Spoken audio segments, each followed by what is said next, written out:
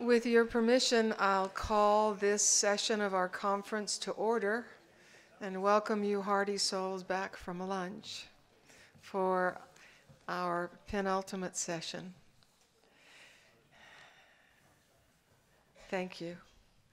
Our first speaker today will be Grant Underwood, and for many of you, he needs no introduction. He has been a stalwart in the practice of the history of the Church of Jesus Christ of Latter-day Saints, particularly more recently in terms of his leadership with the Joseph Smith Papers. I would also like to remind you of the reception his first book got, Millennial World of Early Mormonism, and his editorship of The Voyages of Faith, Exploration in Pacific History. I think it's fair to say that he has been long a voice for a history of Mormonism that exceeds the Anglo experience. So he deserves recognition, continuing recognition for that. You can see from the brief bullets in the program, as I said yesterday, the name, rank, and serial number of all our speakers, so I won't rehearse that to you, except to acknowledge that the strength of their training that they bring to their work. He will address us first, and then afterwards, Brian Birch will talk from a different scholarly point of view, not history, but from ethics and religious studies. His degree is in the philosophy of religion, is that right, Brian? And these, of course, are very welcome vantage points from which Mormonism is increasingly being explored. And Brian deserves credit for organizing that effort in terms of the Mormon chapter, the Foundation for Interreligious Dialogue, and for his being on the board of directors of Dialogue, a Journal of Mormon Thought. And then I'm missing here, Brian, the Latter-day Saint organization. The Society for Mormon Philosophy and Theology. Forgive me for that. So in many ways, Brian has not only been a leader at USU in shaping from its earliest beginnings, the religious studies program at Utah Valley University, but also in ordering, as we Latter-day Saints like to call it, the philosophical study of Mormonism. So I will turn the time now over to them. And they have told me they have gotten Spencer to give them 18 minutes. So, gentlemen. Good afternoon. I begin by expressing my respect for Richard Bushman. I started collecting Bushmaniana over 30 years ago as a young college student. Virtually every page of my well-worn copy of Bushman's then brand new Joseph Smith and the Beginning of Mormonism is filled with color markings and marginal notations. From that point forward, I have been a hardcore Bushman fanboy. As N.T. Wright said of the great 20th century New Testament scholar Charles Cranfield, he showed the next generation what it looked like to hold together massive scholarship and deep personal faith and commitment. Richard's consistent faithfulness, his gentle wisdom, his penetrating scholarship, and his pastoral heart have blessed me and many others for decades. With my paper, we descend from the delightful and Olympian heights of theoretical playfulness to address for a broad audience, and from a historian's standpoint, three basic questions suggested by the title of our colloquium. Is there a place for Mormons in the academy? Is there a place for the study of Mormonism in the academy? And is there a place for Mormon values and beliefs to inform work done in the academy? The first question, whether Mormon scholars have a place in the academy, is easily answered yes today. In ever-growing numbers, particularly over the past half-century, distinguished scholars who happen to be Latter-day Saints can be found in almost every academic discipline. Indeed, some surveys find they are disproportionately represented in academia. Happily, the bad old days of blatant discrimination against highly trained, exceptionally talented scholars from historically marginalized sectors of society, whether because of religion, race, or gender, have largely passed. With a few exceptions, Mormons today who learn and play by the rules of the academy have the same opportunities as any other scholar in their field. While playing by the rules of the academy may not be difficult for the devout Christian when one's field is mathematics or mechanical engineering, how about in the realm of religious scholarship? Here, one of the cardinal rules of the academy is to recognize that its methods do not provide the tools necessary to determine the reality or presence of the supernatural. This means that ultimate truth claims must be set aside or bracketed out of the academic study of religion. The goal, explains practitioner Stephen Stein, is not to declare one or another's religious group or experience to be true and all others false, but rather to understand the ways these religious communities and experiences have functioned in the lives of their members and the roles they have played in the story of our nation. The academic study of religion is not about the academic study of religion is about investigation, not indoctrination, about analysis, not catechesis, and its objective is to probe, not propagate, particular religions. When I describe to my LDS students the academic ground rules for the study of religion, it at first seems to them that such an approach asks that they abandon the testimony-bearing part of their identity. Then we discuss a statement by Margaret Miles, former dean of the Graduate Theological Union in Berkeley. While believing strongly in the divine revelation of one's own religion, she writes, one can still recognize that its beliefs and practices emerged in history as human efforts to give form and substance to that revelation. As human products, religious beliefs, practices, and institutions are always in need of critical scrutiny. Their effects, not merely their intentions, must be acknowledged and examined. Lest this seem like a high-level cop-out, I remind my students that no less a figure than Church President Spencer Kimball had this to say to Mormon scholars, quote, "Your dual concerns with the secular and the spiritual require you to be bilingual. As LDS scholars, you must speak with authority and excellence to your professional colleagues in the language of scholarship, and you must also be literate in the language of spiritual things. We must be more bilingual," he urged. LDS Apostle Neal A. Maxwell, after whom our hosting institute is named, put it this way: for a disciple of Jesus Christ, academic scholarship is a form of worship. That gets my students' attention. It is actually another dimension of consecration.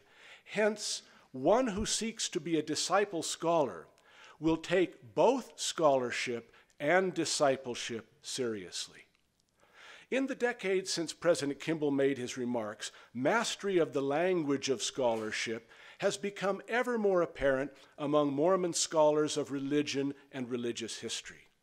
Consequently, a number of 21st century markers provide a clear yes to the second question: is there a place for the study of Mormonism in the academy?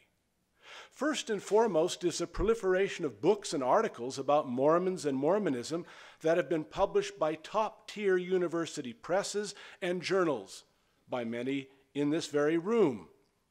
Second is the recognition by national scholarly institutions that the academic study of Mormonism is both possible and desirable. In 2005, largely on the strength of Richard Bushman's academic track record, the National Endowment for the Humanities, for the first time, accepted a Mormon topic for one of its annual summer seminars for university professors. 2 years later, the American Academy of Religion approved inclusion of a Mormon studies group in its expansive family of thematically focused units. Almost concurrently, the first endowed chairs in Mormon studies appeared at non-Mormon universities. These milestone acknowledgments signal that enough academically acceptable work on Mormonism has been produced, especially in the last half-century, that the study of Mormonism is now a viable, vibrant, and full-fledged part of the academy. The third question, whether Mormon beliefs and values can successfully inform scholarly work in the academy without violating its procedural protocols, is more complicated. With regard to the discipline of history, the question parallels a discussion that has been taking place at least since 1948, when, at the annual meeting of the American Historical Association, Yale historian and missiologist Kenneth Scott Latourette delivered his famous presidential address, The Christian Understanding of History. Is there, or should there be, a distinctively Mormon understanding of or approach to history? At the very outset, we are confronted by the challenge of identifying that which might distinctively be called Mormon. Years ago, Perry Miller remarked that what one finds in 17th century New England is 1/10 Puritanism and 9/10 a culture common to all English people. Yet their attitudes toward all sorts of things, he wrote, are pounced upon and exhibited as peculiarities of their sect, when as a matter of fact, they were normal attitudes of the time. Much the same can be said of Mormonism. While the question of how to do Mormon history excites little theoretical discussion today, when I was a young grad student and fledgling member of the Mormon History Association, it was a hot topic. MHA conferences were much smaller then, and I can vividly remember cramming into the hotel room of Leonard Arrington or Jan Ships or Tom Alexander after the day's sessions had concluded to get down to the real business of debating the proper nature of Mormon historiography. More articles and essays were published in the 1980s on how to do Mormon history than any decade before or since. Reference was often then made to an address Elder Boyd K. Packer delivered in 1981 at a convention of LDS religious educators, in which they were urged to see in every hour and in every moment of the existence of the church, from its beginning until now, the overruling almighty hand of God. Although Packer was addressing teachers of LDS youth, he cautioned Mormon scholars elsewhere about writing history as they were taught in graduate school rather than as Mormons. What exactly he meant by that was vigorously debated, and at the end of the day, Mormon historians, encouraged by President Kimball's call to bilingualism, pressed forward focusing on demonstrating their mastery of the language of scholarship. To this day, both because of the methodological imperatives of the academy and because of the improbability of attaining a God's eye view of the past, in any case, most Mormon historians embrace what others have called the Marsden settlement. Along with his many other historical interests, George Marsden spent the final quarter of the 20th century exploring what history, quote, as a Christian might entail. Since God's work appears to us in historical circumstances, wrote Marsden, the actions of the Holy Spirit in the church are always intertwined with culturally conditioned factors. Therefore, and this is the Marsden settlement, the historian should refrain from explicit judgments on what is properly Christian, while he concentrates on observable cultural forces. By identifying these forces, he provides material which individuals of various theological persuasions may use to help distinguish God's genuine work from practices that have no greater authority than the customs or ways of thinking of a particular time and place.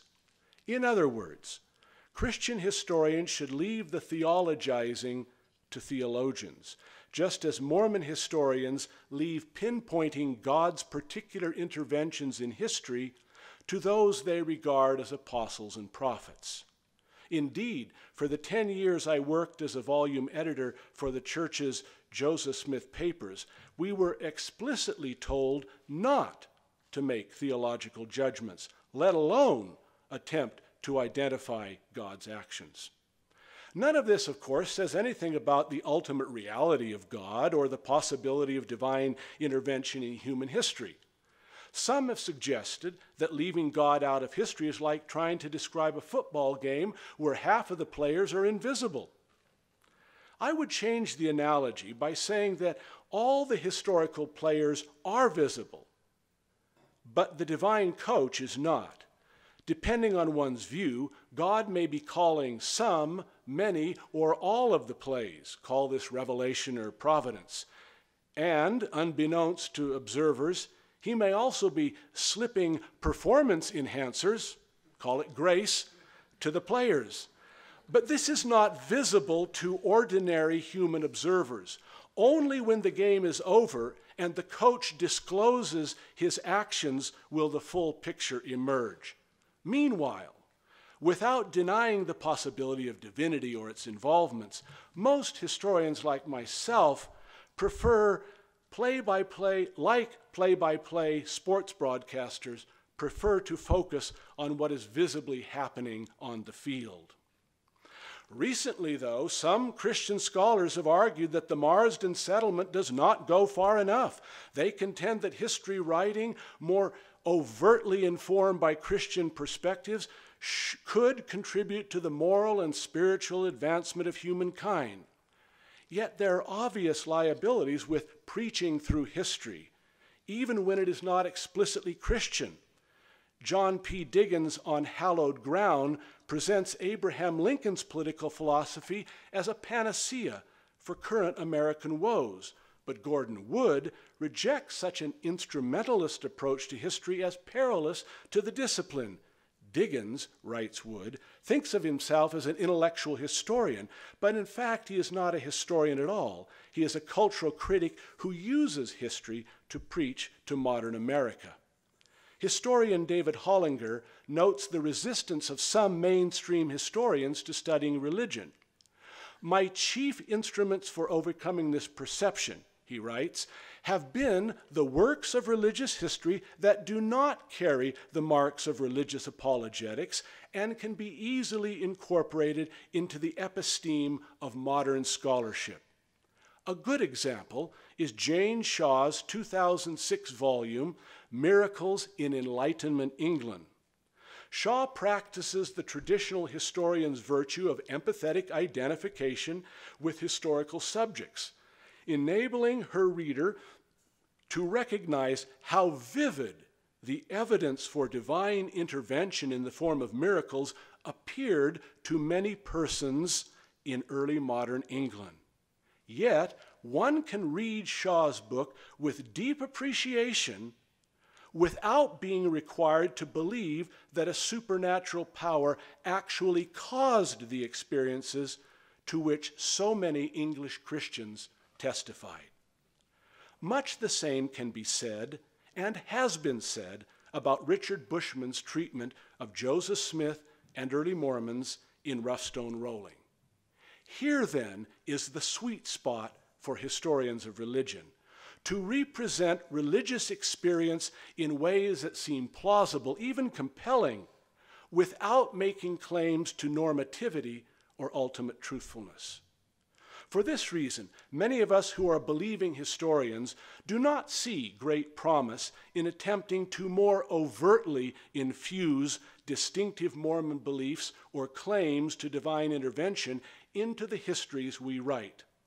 Such works, wrote Richard years ago, always seem stilted, forced, and artificial. I decided that the answer was not to force myself into an orthodox program of history writing. Rather, to write godly history, I had to be more godly. Along with seeking that sweet spot, as Richard has so admirably done, his latter comment, identifies a tantalizingly worthy pursuit for any scholar in the academy and the subject of another paper. Thank you.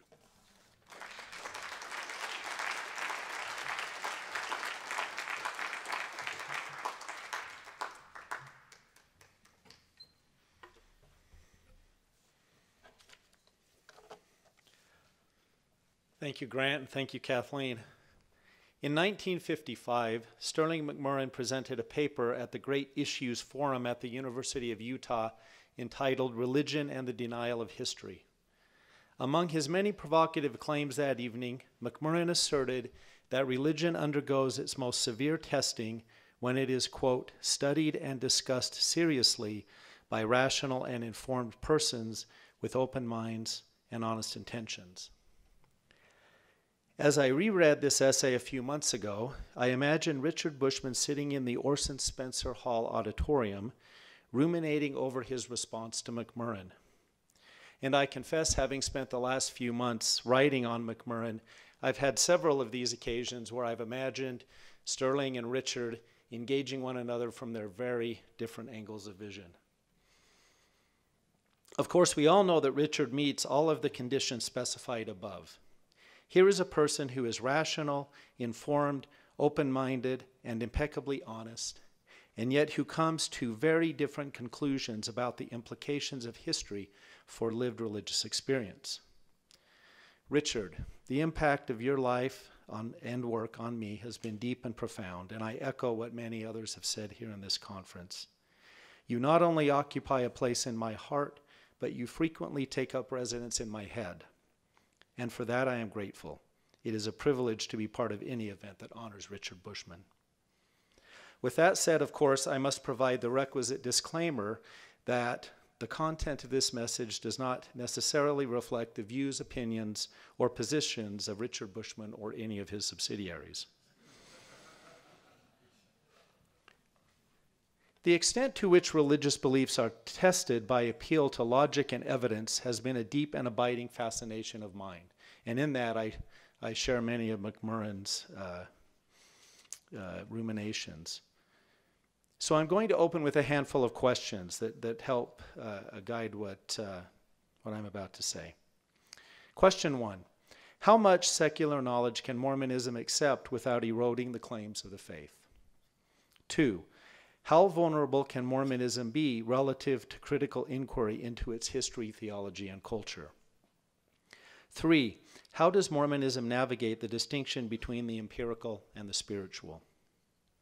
4. How much disagreement is present within the LDS community regarding the role of academic scholarship in studying Mormonism? 5. What metaphors, scriptures, and narratives have been employed in thinking about the relationship between secular scholarship and the LDS gospel? 6. What has been the effect of these narratives in shaping the educational culture of the Latter-day Saints? And 7. How effective have these been in response to the acids of modernity? These, of course, are huge questions that require careful and sustained attention. For our purposes, I will focus on a few features that are informed by my own fields of study, namely the philosophy of religion and theology. Of course, I have no pretensions towards settling any of these issues here in this 15 minutes. Rather, I have as my aim the effort to perhaps clarify some questions at stake, to help map the terrain a bit, and to briefly point in a direction I believe Mormon studies should go on its best days. Given the events of the past few months and years, there is no better time to be exploring these questions together as a community of scholars. We are all witnessing the dramatic growth of publications in Mormon studies, as Grant pointed out, the development of institutional programs of study, and the ecclesiastical support for more academically oriented scholarship. We also know that these developments have not come without their share of struggles, tensions, and misunderstandings. These obstacles and challenges have been informed by a number of considerations that come from both American academic culture and the particularities of Mormonism. As one would expect, the debates within Mormonism mirror, in some respects, broader debates in the academy. In other respects, not so much. For example, Mormonism has not had any particular stake in the debates regarding the role of theological education in the American Academy of Religion, as compared to most other Christian denominations. Among the distinctive features of the Latter-day Saints is the perpetuation of a lay clergy without regard to professional studies in theology, ministry, or religious education. The absence of divinity schools and related academic programs has contributed to an environment in which LDS clergy and institutional educators have, by and large, been removed from the dynamics of both theological and religious studies. Despite this fact, there are any number of key issues that have, I believe, profound implications for the study of Mormonism.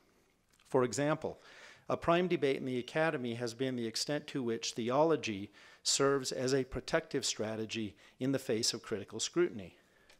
Scholars such as Donald Wiebe and Russell McCutcheon have spent the better part of their careers arguing that theology has no substantive role in understanding religious phenomena. For them, there is, and this is McCutcheon, there is a tremendous gulf that exists between scholars of religion on the one hand and theologians on the other. Examples of what they find objectionable can be readily found in Christian apologetic discourse, particularly as it relates to religious experience. William Lane Craig provides a dramatic illustration in his discussion of Christian knowledge. He says, and this is Craig, "I shall argue that the inner witness of the Holy Spirit gives us an immediate and veridical assurance of the truth of our Christian faith. Rational argument and evidence may properly confirm, but not defeat that assurance." For the sake of this presentation, I will call this the immunity principle. That is, the idea that certain religious beliefs are immune or insusceptible to revision or abandonment. This unidirectional approach to Christian belief has long been an object of tension in religious studies, in part because it raises crucial questions regarding the very aims of academic inquiry.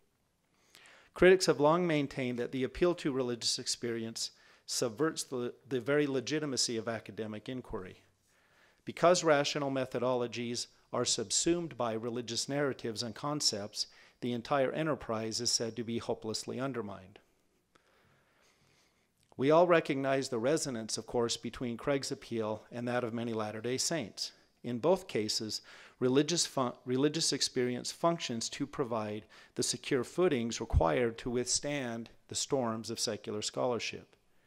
And these considerations invite us to ask the following questions. Where and in what ways does the immunity principle manifest itself in the lives of the Latter-day Saints? What specific claims are understood to be categorically immune to revision?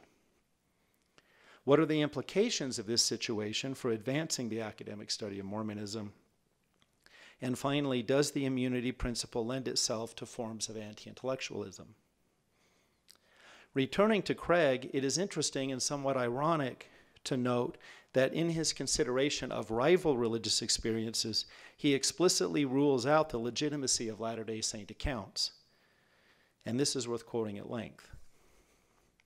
"Why should I think that when a Mormon claims to experience a burning in the bosom, he is having an experience qualitatively indistinguishable from the witness of the Holy Spirit that I enjoy as an evangelical Christian? Why should I think that the cognitive mechanism that enables me to form a belief that I am a child of God is the same mechanism that produced the psychological experience he mistakenly identifies as the witness of the Holy Spirit?" Of course, from the perspective of the Latter-day Saint, Craig is the one with the mistaken psychological experience, while she is said to possess the genuine witness of the Spirit. And off we go into a battle of legitimacy regarding their respective experiences. And time does not permit me to go further into this, but I will say that in both cases, the goal is the same, namely, to invoke religious experience as the final court of appeal in cases of perceived conflict. This form of immunity, of course, raises all kinds of interesting and mischievous questions. How do we proceed given the existence of conflicting religious experiences? That's just one question. How do we proceed based upon the the diversity and the susceptibility to delusion that many charge that people who have religious experiences undergo. And these are just two of the questions that are part of the discussion. These considerations lead me to a final point regarding the question of method. I have argued elsewhere in favor of a kind of methodological pluralism in approaching Mormon studies. One purpose of these arguments has been to identify the conditions under which apologetic voices could maintain a seat at the table and contribute in academically productive ways to the conversation. One criticism that emerged from my publication is that I failed to maintain a strong enough firewall between apologetics and religious studies, that I was too inclusive and did not pay close enough attention to the long-standing division of labor between the two.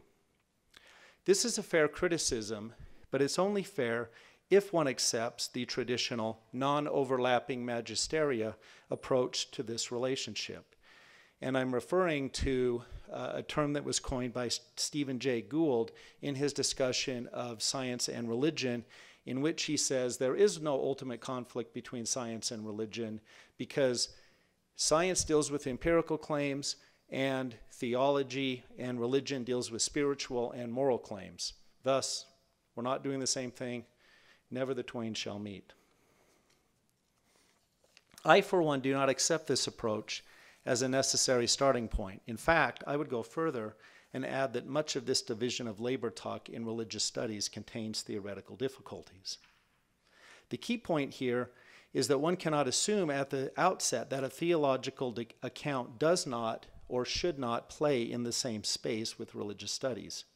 Some theologies are explicit in making rival empirical claims that are in principle testable and thus subject to the same kind of scrutiny as scientific claims. Other theologies are self-consciously non-empirical and lend themselves to different forms of critical appraisal. And so I would just add here that Grant's approach and my approach are very different. And in talking to Grant in a hotel room in Chicago a few weeks ago as we read each other's papers, it became clear that we approach this from very different angles of vision. I want to make it clear that I am not defending theological or apologetic claims. Rather, I am simply calling into question the basis upon which one side is able to dismiss the other because each feels justified in subsuming or imperializing the claims of the other within their home categories and narratives. My idealized intellectual community is one in which these two approaches productively engage one another in terms of the ways in which they imperialize one another and what this means for their respective projects. If one person's datum is another person's axiom, shouldn't this be the subject of probing discussion rather than grounds for intellectual dismissal? I say this not in the interest of expressing some kind of Rodney King, can't we all just get along sensibility, but rather to insist that quality scholarship demands it. It is an unfortunate fact that the history of Mormon apologetics has been spotted with episodes in which the best virtues of scholarship and goodwill were lacking. It is also unfortunate that the culture of Mormon apologetics has not been a more reciprocal endeavor. But it didn't have to go this way. We can imagine a history of Mormon apologetics in which it was more humble, dialogical, and rigorous. If this were the actual history, would there be the kind of polarization that we now experience? I don't know, but I think it's worth asking. And by polarization, I'm referring to the recent transitions involving the Maxwell Institute and the role of apologetics as BYU and other universities like the University of Southern California try to settle on what their approach is going to be to these issues. Further, I wonder how much the attempts to draw a firewall between Mormon studies and apologia are informed by interpersonal and cultural considerations rather than genuinely academic ones. Engaging with and learning from one's critics is an essential part of academia. So the extent to which apologetics is truly an academic endeavor, it is, in my mind, obligated to be in conversation with rival paradigms and theories.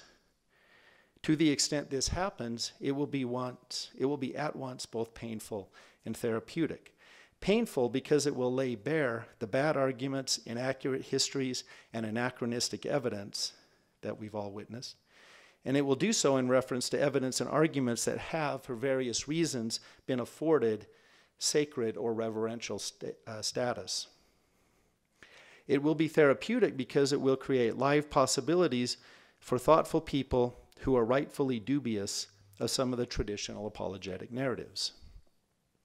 Finally, in Birch's utopia, Mormon studies would be the ideal interdisciplinary field of study. It would go far beyond the mere presence of different disciplines. It would involve genuine interdisciplinarity. Scholars from a variety of disciplines, methodologies, and outlooks would actively engage one another to explore how these different approaches bear on a given topic and how they bear on each other. Of course, I do not mean to imply that this has not happened and has not happened well. It certainly has, and I am grateful for it. But I would like to think that much more could be done and needs to be done to advance the field in the most productive way possible. And at present, I see reasons to be both optimistic and pessimistic regarding the prospects for healthy intellectual dialogue in and around Mormonism. Thank you.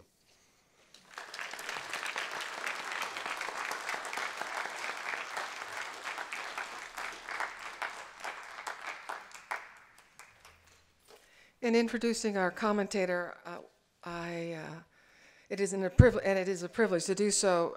We are again indebted to Richard's deep personal relationships to bring into our company one of the Academy's finest scholars. Richard Brown is on the Faculty of History at the University of Connecticut. He is the Board of Trustees Distinguished Professor of History Emeritus. He specializes in the study of the colonies, revolution, and pre-industrial society and culture. His current research interests are racial, ethnic, and religious equality in early America. And of course, those are each areas that are of such interest to contemporary society that it makes me want to point out the obvious but seldom seen particular expertise of a senior scholar that can engage the past to illuminate the present without doing violence to that past. And I think that Professor Brown is one of those rare academics. He has been past president of the Society of Historians of the Early American Republic and the New England Historical Association. He's held fellowships from the John Simon Guggenheim Fellowship and the National Endowment for the Humanities, among others. His current project, which is forthcoming from Yale, is Self-Evident Truths, Contesting Equal Rights from the Revolution to the Civil War. He's published much else. I recommend it to you, even if you're not in the field directly. As I've reviewed his titles, they are wonderfully instructive to how to introduce your work on a book jacket. For example, Taming Lust, Crimes Against Nature in the Early Republic, tried, convicted, and condemned in almost every bar room and barber shop. Anti-Irish prejudice. So I now give you Richard's dear friend and esteemed scholar, Richard Brown.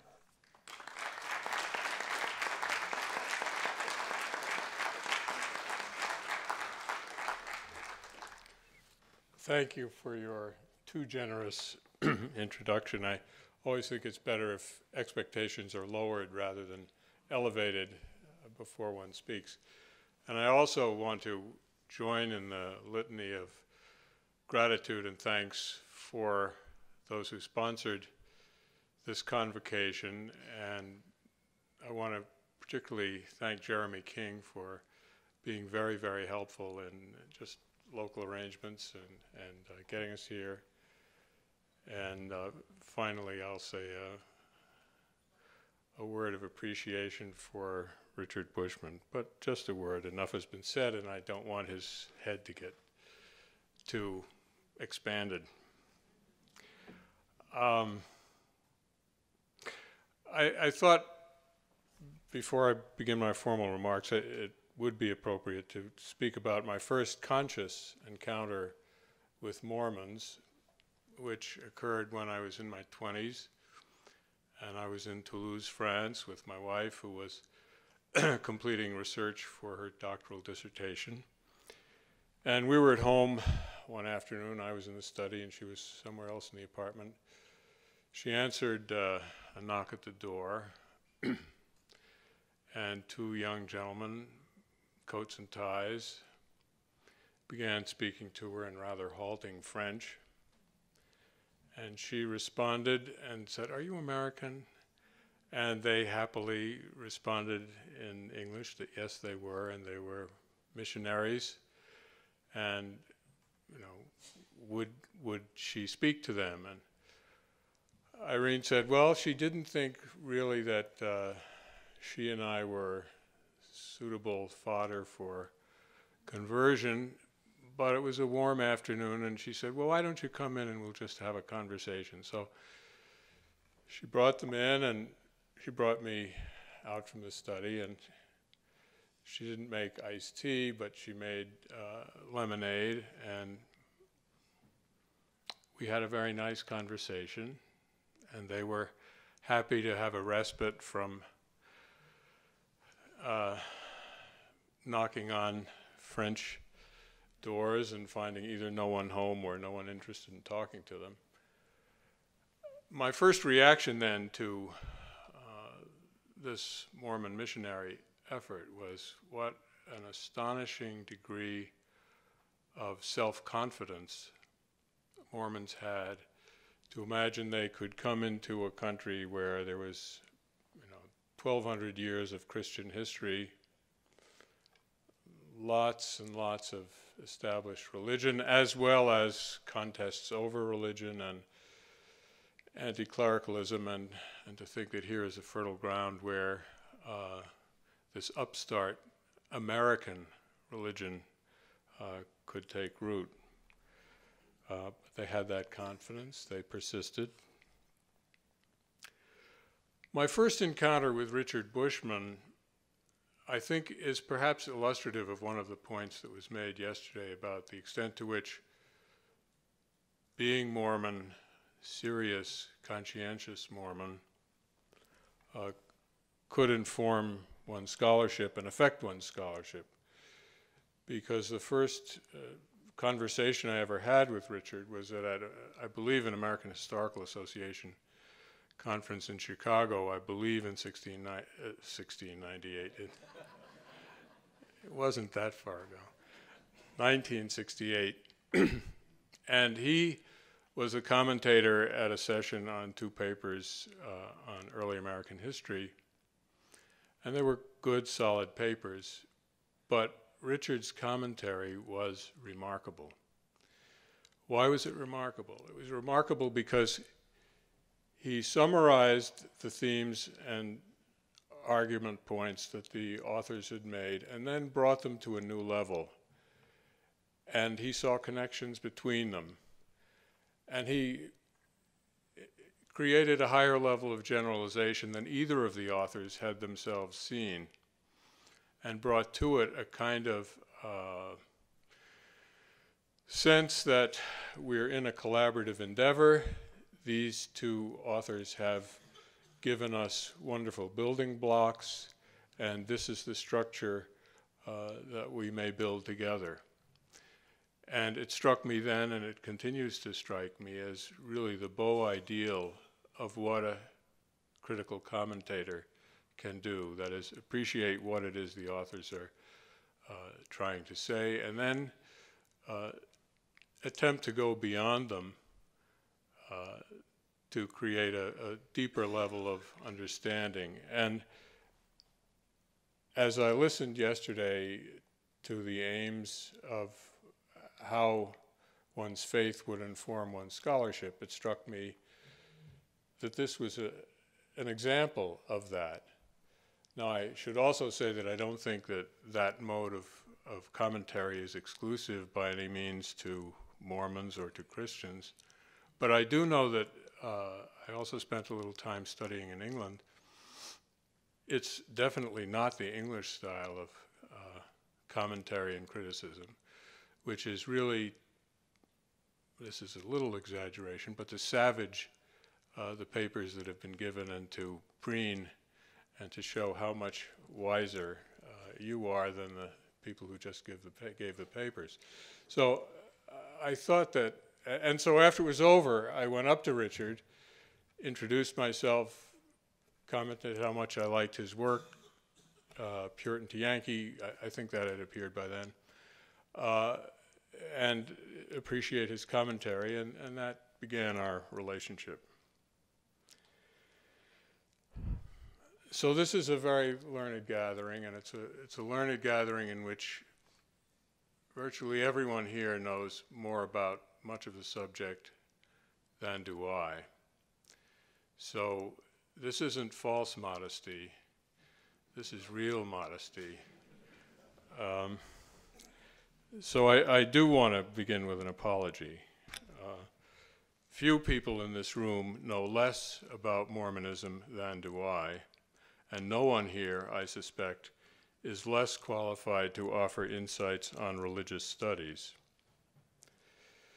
Given that ringing claim to your attention, perhaps it would be best if I followed the wisdom of Proverbs 17:28, which declares, "Even a fool, when he holdeth his peace, is counted wise, and he that shutteth his lips is esteemed a man of understanding."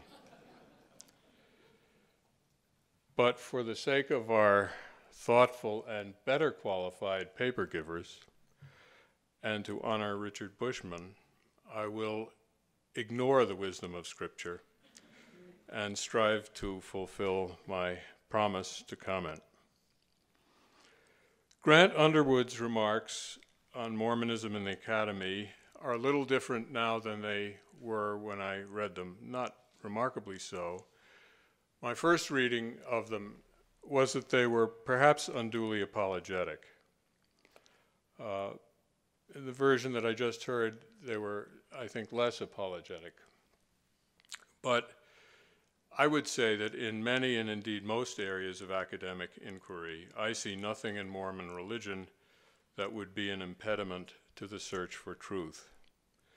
Certainly in the fields of mathematics, physics, engineering, and the natural sciences, there's nothing that I know concerning LDS teachings that would compromise scholarship any more than the contents of most other religions. The only exception would be biblical literalism that denies the findings of geology and biological evolution. And that literalism can apply in virtually all of the Abrahamic faiths. Happily, that is not an issue that need concern us. Some might suspect that Mormon belief can handicap scholarship in the human sciences, anthropology, psychology, and sociology. And perhaps it does, but I do not see why that would need to be so unless the scholar chose to impose Mormon teachings on her or his observations. As in the natural sciences, the first task of the human scientist is observation, data collection, and description. A Mormon might filter those observations according to the teachings of faith, but so might a Buddhist, a Catholic, a Jew, a Hindu, a Muslim, or any of the many varieties of Protestants. The serious scholar strives for objectivity, and while its achievement may never be entirely total or pure, the challenge of objectivity is not distinct for Mormons. There remain several areas of academic inquiry where concern about Mormon bias may be legitimate: history, philosophy, and religion. Let me start by saying there is no historian I hold in higher esteem than Richard Lyman Bushman. No one I know tries harder or more successfully to investigate historical sources and to listen to them carefully and conscientiously. That is why he has become one of the profession's master scholars. Nevertheless, there are scholars I know and respect who have criticized his Joseph Smith studies because Bushman is not critical of Smith and the origins of Mormonism. But I am not one of those critics. Why? Though I have been trained to be skeptical, an outlook that is temperamentally congenial, I cannot find fault with Bushman's treatment because his work is scrupulously informed by and descriptive of the sources and their contents. Nor does Bushman shy away from recounting contemporary critics of Smith and his followers. Bushman is not a lawyer arguing a brief. Instead, he invites his readers to judge for themselves whether Smith was or was not a genuine prophet. Let us consider his approach by way of analogy. For many years, I taught the history of New England's Great Awakening, and in studying it, my students and I read the Reverend Jonathan Edwards' account of the revival as he witnessed it in Northampton, Massachusetts, and surrounding parishes. Edwards was one of the great, learned, and sophisticated intellects of his era. Many believe he possessed the best mind in colonial Anglo-America. Moreover, he was an eyewitness dwelling at the epicenter of the religious awakening, and he described it in detail as it was happening and shortly thereafter. His was precisely the kind of eyewitness account that historians hunger after and that we are seldom so fortunate as to possess. Now, yesterday, David Hall instructed us that Jonathan Edwards manipulated texts. I would say, however, that notwithstanding Edwards' ecclesiastical politics, we can have no better source of insight on the Great Awakening in the Connecticut Valley and how and why that awakening occurred. So how did Edwards explain the phenomena that he witnessed so closely? He explained it as an outpouring of the Spirit of God. My own belief system leads me to be skeptical of that explanation. And yet who am I to rebut a brilliant, conscientious eyewitness observer? I will not rebut Edwards. I can doubt him. I can hypothesize alternative explanations of the awakening. But it is a fact that I do not know why it happened. For me to dismiss the testimony of Edwards would be not only arrogant, but parochial. The same, I believe, is true of Bushman's account of Joseph Smith's prophesying and the golden plates. I am skeptical of that account also, but I am not prepared to dismiss it. And what I so admire in Richard Bushman's recounting of early Mormon history is his readiness to expose his readers to the sources, to describe them faithfully, and allow readers to draw their own conclusions. Here we see a rare scholarly humility. Other scholars, non-Mormons, have generally felt compelled to dismiss Joseph Smith as a fraud. In short, they have allowed their own religious beliefs to dictate their interpretation. From my own personal perspective, one might as well declare Buddha, Jesus, Moses, Muhammad, and everyone else across history who dealt in the supernatural as frauds. Some scholars, such as Bertrand Russell, Christopher Hitchens, and Richard Dawkins, have made that choice. But it is not a choice that enlarges understanding of history or of humankind. If I understand correctly, there is at least one aspect of the Book of Mormon that does not stand the test of academic scholarship, and that is the idea that the Native Americans were descendants of the 10 lost tribes of Israel. But if Christian, Jewish, and Muslim scholars do not have to defend the historical accuracy of the Old and New Testaments, then I don't think Mormon scholars are compelled to do the same for the Book of Mormon. None of these texts was established according to the canons of critical academic scholarship. Let me turn now to the fields of philosophy and religious studies. Recently, I read that a 2009 poll of academic philosophers found that 73% described themselves as atheists. What are we to make of that concerning the study of religion? Does that mean that the 27% who are agnostic or have some belief in God are or are not qualified to investigate religion? Logic suggests that inasmuch as all have some belief system, either a tilt against religion or in favor of it, either all are qualified or none is qualified. So if the study of religion and philosophy are to survive, all of them must be qualified. If atheists and Catholics can be unapologetic scholars of religion, so too can Mormons. It might be useful here to distinguish between Mormon teachings and Mormonism. Mormonism, I believe, is the behavior of self-identified Mormons, and understanding that behavior can only be enhanced by the social science and humanities disciplines. Irene Brown, my wife, suggested it would be useful here to consider what William James called the varieties of religious experience.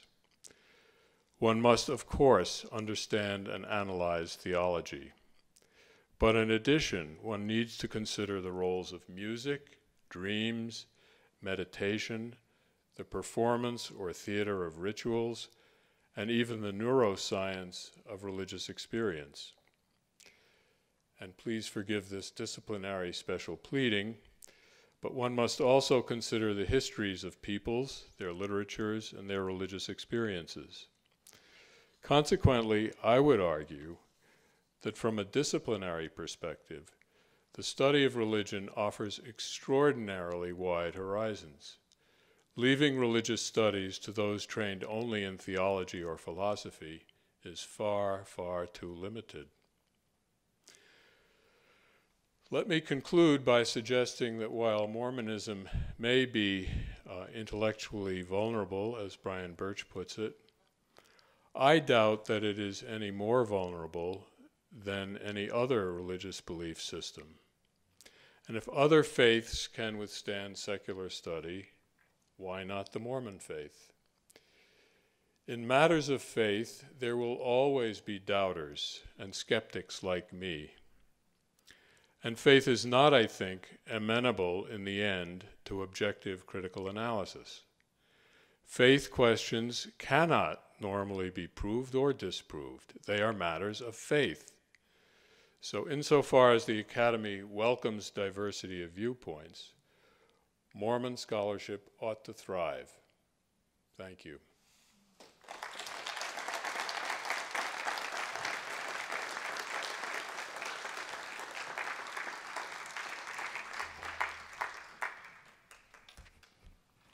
We now have 15 minutes for your questions on what I hope is a popular subject for you, one that has crossed your mind before, either as you have read or as you've written, history or other subjects. Anne, are you looking at me with particular intent? This will give the rest of you time to warm up. Anne is usually quick on the draw. Yeah, well, I've been thinking about what Grant and Brian were talking about for a little while, so Okay. I want to throw out the distinction between description and explanation and see if it goes somewhere in terms of the two ways that you guys approach this topic. By description, I mean, I think what you were talking about, Grant, in terms of sort of limits of what historians do and religious studies. I don't mean description in some just narrowly parroting back kind of way, but I mean trying to get inside the point of view of the people that we're trying to study, analyze that really carefully, what I assume that you're talking about with Shaw's book. And that when you say in that mode that we're refraining, would you say here? Without having to believe that an actual power was active. It seems to me that's a move of refraining from trying to explain in your own voice as a historian or scholar of religion what you thought was going on. And then, Brian, I have to confess, I was very blown away by the William Lane Craig thing that you were quoting. So I think I found the book that you were citing. Is it Reasonable Faith? Yeah, well, 5 Views of Apologetics. Oh, okay. Well, anyway, I found another place where. He does say the same thing in that. Okay, right. He sounds like a real Methodist. Anyway, it strikes me that when he's talking about the witness of the Holy Spirit in the way that he does and religious experience as the witness of the Holy Spirit, he's both describing and explaining. I mean, if we go back to Wesley, and his heart strangely warmed, the actual descriptive phenomenology we can talk about there is that he felt, something going on in his chest. And then he said, oh my God, it's the Holy Spirit. So I would see Craig doing that same kind of move. I mean, he's not unpacking it, but he's both describing and explaining in one fell swoop. And then you're highlighting that between different traditions, you've got these different explanations. But I think even within traditions, there's all these long histories of, strategies of discernment, trying to figure out if it's really the Holy Spirit. So I'm just thinking that this is back to the question here. It seems to me that some kind of distinction between deep sort of phenomenological analysis and explanation in whatever voice, if we're going to do it in a secular voice or in a theological voice, that those are two separate activities and we can differentiate those voices. And so I'm wondering what you guys think in terms of your different points of view on this. Do you think you can be heard from the panel or from the table? I don't think there's any question. Go ahead.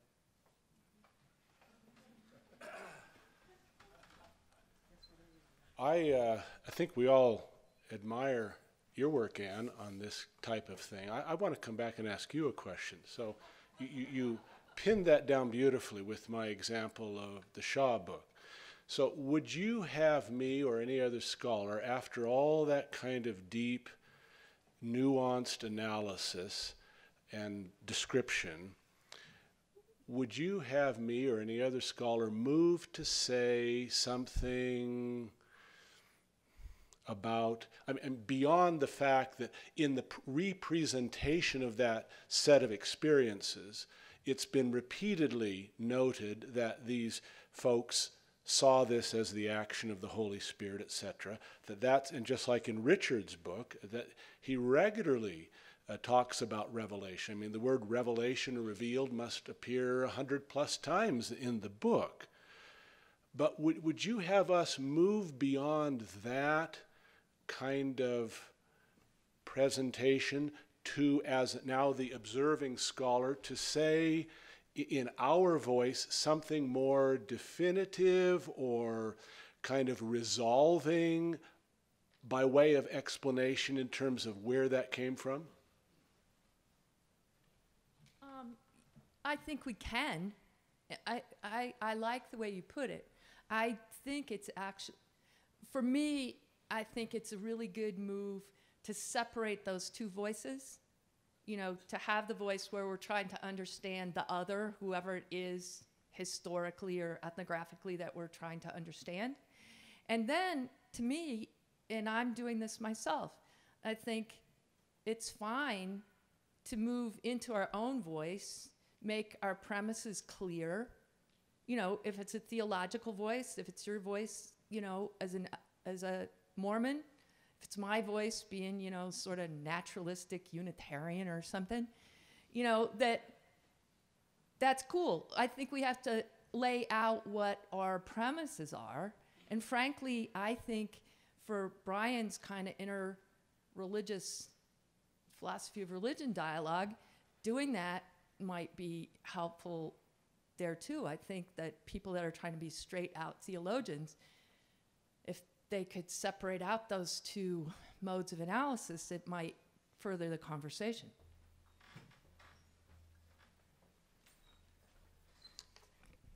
I had a note to myself when I went through that section to acknowledge your work, Anne, because it's been so helpful to me and many others in contextualizing religious experience and looking at it from an interdisciplinary, set of perspectives.